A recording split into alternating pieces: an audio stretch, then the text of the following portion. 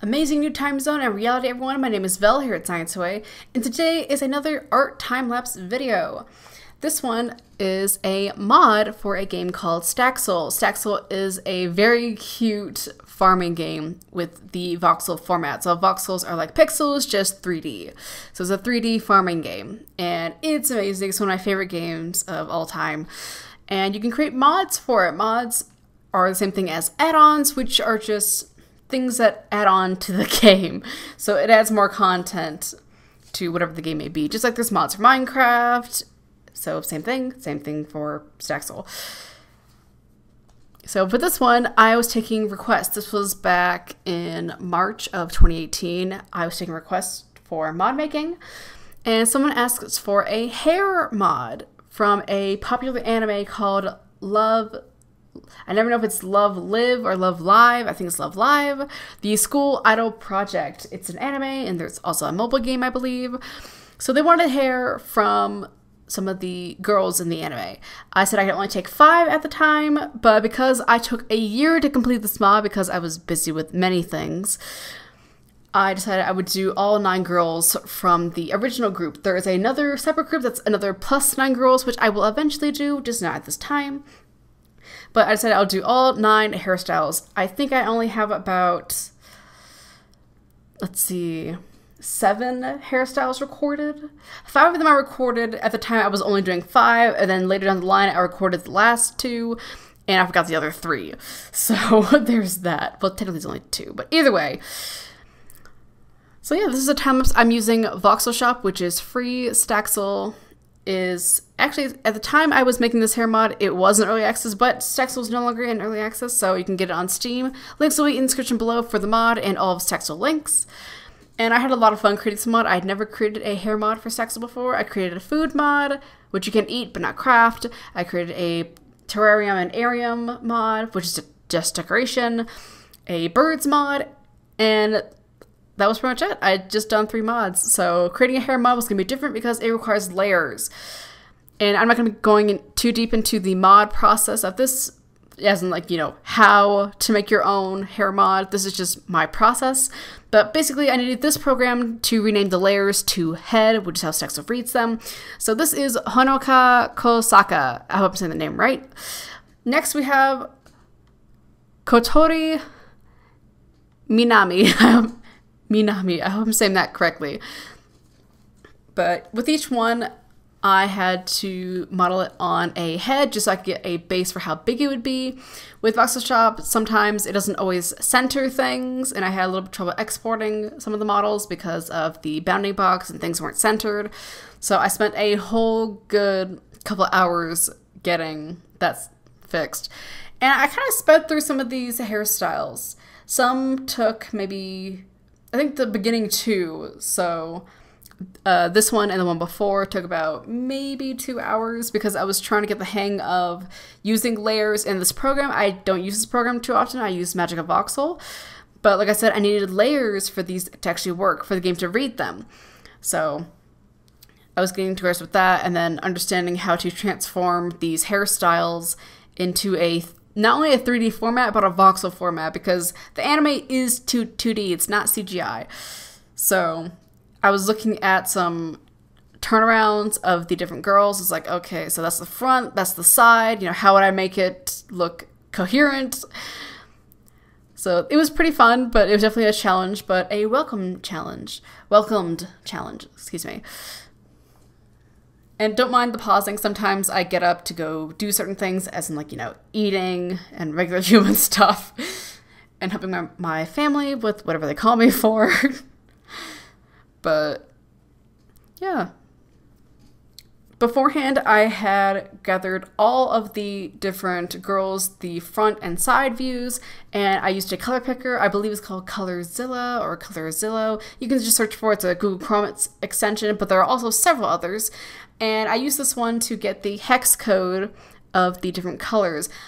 You don't have to do this when you're making your mods for Staxel. You can do whatever you want, frankly. I could have made it to where the hairstyles use the Staxel default palettes, but I wanted it to be the colors of the actual style, the hairstyles in the anime, and I'm pretty sure the person who requested it wanted that too. So I was like, all right, so let's go color pick it and get the precise color. I could have eyeballed it, but me being the perfectionist I am, I want to make it precise. So I color picked it, and of course I had to open it in, what did I? Oh no, I didn't. So the one I use, ColorZilla or Zillow, it gives you the hex code, and I think it may give you RGB. I'm not entirely sure. But either way, I used the color picker in Voxel Shop and just pasted the hex code, which is very easy. In Magic Voxel, I have to manually type it because there is not a hex code. So to take the hex code, go to Krita, input the hex code, then transform it into RGB, and then take the RGB, input it into Magic Voxel. So it's a lot easier when Voxel Shop takes hex code, which is really nice. This is Nico Yazawa. I hope I'm saying these names correctly. So for a lot of them, they had bangs, and they technically would take a lot of strands to make the bangs. I only had a couple voxels. I would say this is about a 32 by 32 by 32 voxel size. The bounding box is 48, but I'm really not using 48. I'm more so using 32, maybe even 16. Just depends.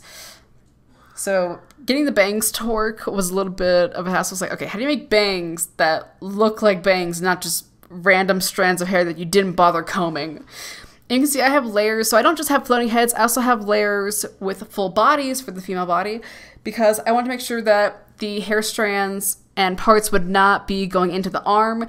That way when the player would have animations in game and be moving about, you know, it wouldn't look weird that the hair is just clipping through your arm, you know?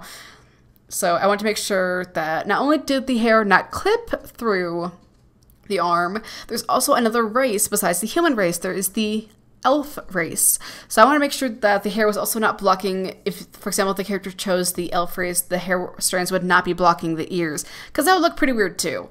So I always had that in mind. And there was another race in Staxel called the Kaith mod, which is basically the race, which is basically the cat race.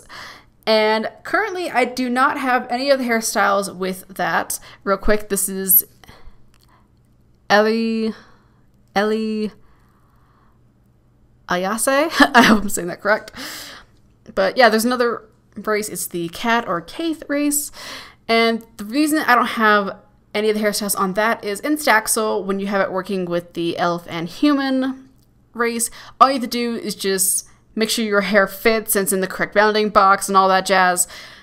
And boom, you can just select any other race. But the difference is from the Kaith race to the human and elf race, when you choose a race, you're choosing a model. So you're choosing the model with the human head, you're choosing the model with the elf head and the body and all that. But with the Kaith race, you're choosing technically you are choosing the model of it, but the hairstyle is on the ears, if that makes sense. So if you go into the game files, which you don't have to, but basically if you go into the game files, the Kaith race has different hairstyles with the ears attached to it. So you're not choosing a Kaith model, you're choosing a hairstyle with ears attached to it. So that's a separate model. So technically, for every hairstyle, so there's 9, remember that, I have to make 9 additional models with the ears on it. And frankly, I was not about to do that. It took me a year to do this mod on and off. It took a long time, and frankly, I wanted the mod to just be done, so the person who had been waiting for over a year, and thank you so much to that person for waiting a year, my goodness, you are amazing. I just wanted them to have the mod already, and I could always add updates to it. So I knew that eventually I would add updates. Not to mention, there's different colors. So in here, everything's pretty much two-tone. You get one color hair, and if they have an accessory, it's whatever the color of the accessory was. So it's 2 colors. This person didn't have an accessory. This is Maki Nishikino. And yeah, they don't have an accessory. They just have straight hair. Well, not straight, but you know, there's no ponytails or anything. But because of that, I was not adding, 9 other models. So I knew I could add updates, so eventually I will at some point in the future, just like I will add the other 9 girls and their hairstyles. And like I said, the Kaith had 3 different colors. And I had only grabbed 2 colors, or sometimes 1 for each girl. So I was like, all right, so I'll go grab the different shaded parts, and when I added them, it looked weird to me. I looked at how Staxel does. I looked at how Staxel did their coloring for their color palettes, you know, the red and the greens. And compared to mine, my colors were too defined. It wasn't blended smoothly is what it looked like to me. Of course, I don't have to follow it exactly. I could always make mine different. But I personally want to make it look like my hairstyle fit in with the Staxel world. It wasn't, you know, oh, this is a mod. It's, you know, hey, this hair happens to be in Staxel. Of course it is a mod, but I didn't want to feel like you knew you had a mod. It's just another hair option you had in Staxel. Like it fit in. This hairstyle right here is one of the newer ones. Every one before that was pretty much all on the same day, if not the next 2 days, basically. So this is after a year when I picked it back up. This is Hanayo Koizumi. By the way, if you think I'm saying these names wrong, I'm pronouncing them based on how they technically would be pronounced in Japanese.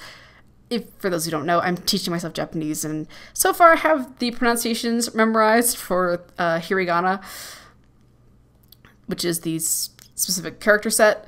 So I'm pronouncing it based on that, not how we would say it in English.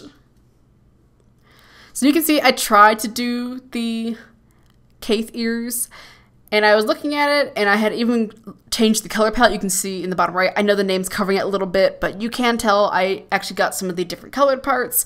And I tried coloring everything based on how I thought it should be, like the different shaded parts, the highlighted parts. And I don't know, I just thought it looked weird. If you look at the Staxel ones, which maybe I'll put a picture up here, but based on the Staxel coloration, I thought it didn't really fit. I thought maybe it stood out too much. Looking at it now, it doesn't look too bad, but I'm not sure if it would really work. I don't know. Let me know in the comments below. Do you think it would work? If so, technically it's a really easy fix. Yes, it's more files and coding to do, but it's really simple and easy, and eventually I'll do that. You know, it's on the to-do list. But, you know, if it looks good, then that's one thing off my list to do, to go, you know, look at how to shade properly. Of course, I will learn how to shade properly eventually, but what I mean is I won't try to spend hours trying to make them all blend, and I'll just use the color palettes I gathered. This is Rin Hoshizora. Something like that. Like I said, this is, let's see, so that's 5 and 2. 7. So there's about 2 other hairstyles I apparently did not record. That's somehow not right. There should be 9, but I know there's about like 3 others. Either way, hope you enjoyed it, and you can check out the mod on the Steam Workshop. I'll see you later. Bye!